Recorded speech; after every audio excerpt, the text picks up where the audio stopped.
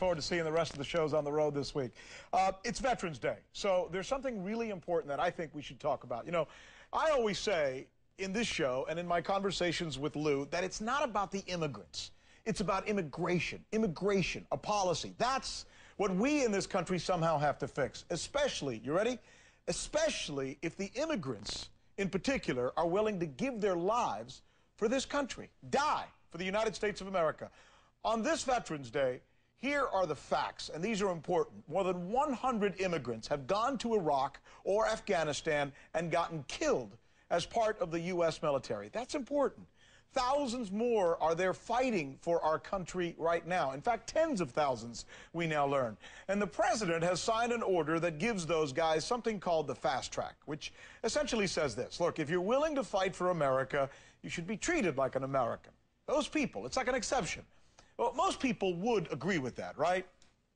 Not William Gheen. He's joining us right now. He's the president of Americans for Legal Immigration. Let me read to you, Mr. Gheen, what the president actually said. Let's put that up if we can. If somebody's willing to risk their lives for our country, quote, they ought to be full participants in our country. Where is he wrong? Well, immigrants in the military are fine, but trying to stick illegal aliens in the military, come on, Rick, they've shown a disregard for our territorial jurisdiction, our borders. Do you think that that is what we're talking about. We're talking about what you would call illegal aliens. Those are the ones the president is talking about. All right, well, you call them immigrants, and I wish you would stop insulting immigrants by comparing them to illegal aliens. It's very rude to call them that because immigrants have done things the right way. Illegal aliens have broken many laws. Well, actually, I'll tell you where you're wrong. Most of the people who are, in your words, illegal aliens or illegal immigrants actually came to the United States legally and then tried to process their papers after they were here or allowed their visa to expire. So they actually came into the country legally to begin with, and that's about half the people that you call illegal aliens. Answer that, sir. Well, right at that point, they become legally termed illegal aliens, and it is an affront and anti-immigrant to try to compare them to America's law-abiding immigrants. So you're saying a soldier goes to Iraq, either dies or is there willing to die for his country, and still we shouldn't make an exception? Hold your answer, because we've got a report that we prepared. I want you and our viewers to watch this, and then we'll talk about it a little bit more on the other side. Here's CNN's Ted Rowlands now, following one immigrant who fought in Iraq and just took the citizenship oath. 35-year-old U.S. Army Sergeant Darwin Phillips saw combat in Iraq wearing an American uniform, but he's never seen the inside of an American voting booth because he is a foreigner. I believe deeply about this country and what it stands for. I'm willing to put my life to defend this country. That I will support and defend. Until this ceremony last week, Phillips was not an American citizen. This is the payback the U.S. government gives Sergeant Phillips and other immigrants willing to put their lives on the line for America. A fast track to citizenship. Justice for all. At this ceremony, Sergeant Phillips was one of 36 so-called green card troops representing 17 different countries that became citizens of the country they'd already been defending. Darwin Phillips came to the U.S. 15 years ago from the Philippines. His wife, Nicole, and 3 sons are already U.S. citizens. It makes me so proud of him and of all his accomplishments and his dedication to everything that he does every day for our country. Because of his service, Sergeant Phillips was allowed to move through the citizenship process faster than someone not in the military, saving him an estimated year and a half. He also didn't have to pay the $600 plus in filing fees.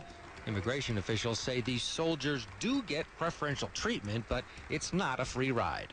They fill out the same forms, they do everything, but we just, as we say, we have a special agency and organization in Nebraska that handles these applications and handles them very quickly. Is it fair for you to get different treatment just because you're in the military? We serve in the military knowing that, this is what we want. So, sacrificing our putting our life in the line, even before we're citizens, bearing arms. This is it right here. Darwin Phillips says taking the oath of citizenship fulfills a dream he's had since coming to America. He's looking forward to voting for president next year, and if he's sent into harm's way again, he'll be defending a country that is his.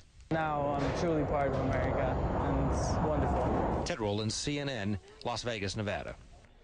All right, so, Bill, you tell this guy, he comes back to the United States, hey, thanks for doing your job, thanks for sacrificing your life, now get out of the country, you're deported. You'd say that to him. No, I'd say if he's an illegal alien, he shouldn't be in the military anyway for 3 important reasons. One, it's ridiculous to think that illegal aliens are going to defend our borders and our states against invasion, Rick.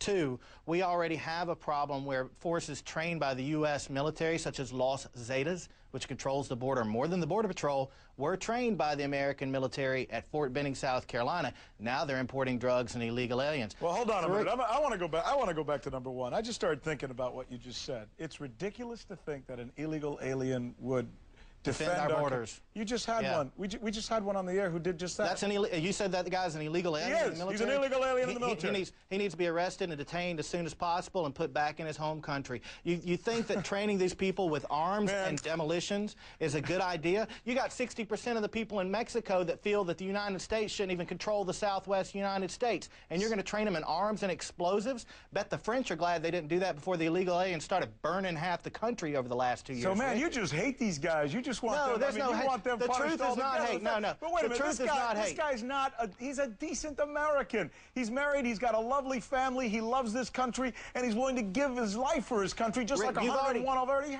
have. You just lost this debate. The DREAM Act, which would have allowed military service to turn into citizenship, didn't even get off the ground, and Rasmussen polls reports that only 22% of the public supported that measure, and 68% opposed it. We've had this conversation. We have won. But you know what? We've won it. If all you want to do is tell me that you're right because there's a majority of people who agree with you, man, I can go back in history and tell you about majorities that agreed with a lot of things that we've got. Well, hey, why don't you do this in American? Why don't you do this in American history? Go back and read about how it is the people of this country that run this country, Rick. Why don't you study that and let's reflect the will of the American majority? What does that have to do with anything? I mean, because here in America, the people run it. The will of the majority was to defend slavery as well. I mean, that was wrong. No, that's what, Rick. You're playing a race card. You're trying to be the Al Sharpton. You're trying to be the Al Sharpton of illegal immigration. We've already got Geraldo doing this projection racism thing. With all due respect, and I like you, and I like the fact that you come on our show and we always have good, decent, respectable arguments. I even wore the blue shirt. I wore the blue shirt you like.